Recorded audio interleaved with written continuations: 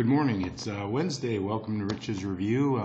Hey, we're going to skip our snack today because we got mail. So I figured we could get right to that and then review our movie. This note comes to us from Mary Ann from Fort Dodge, Iowa. Dear Rich, my son Johnny comes home from school, skips dinner, and watches 5 hours of TV. Grades are falling. What should I do?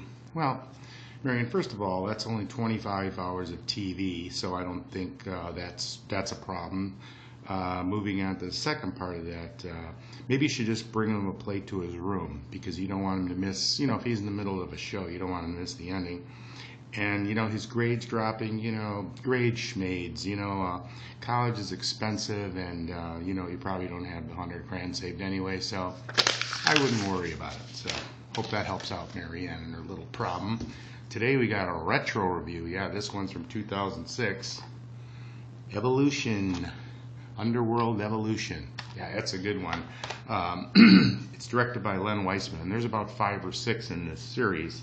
And this is a combination, it's kind of different than anything you watch. It's got action, horror, fable, thriller, love story. And if you can, try and watch this one on the big screen because there's a lot of great scenery with castles and air battles and things of that nature. And once again, this one's not for the kiddies, and lucky Scott Speedman gets to go in the intimate scene with Kate Beckinsale, so that's not for them. And there's lots of, the werewolves are chomping on people and the vampires are sucking lots of blood. In the meantime, there's lots of one-on-one battles. But all in all, I mean, there's a couple more in the series. I might go out and see those, but we'll kind of mix it up so you don't get the same kind of movie every day. But all in all, this is a good one, and I'd give it 4 stars out of 5. So tune in tomorrow to Rich's Reviews, and we'll see what we got for you. Have a good day.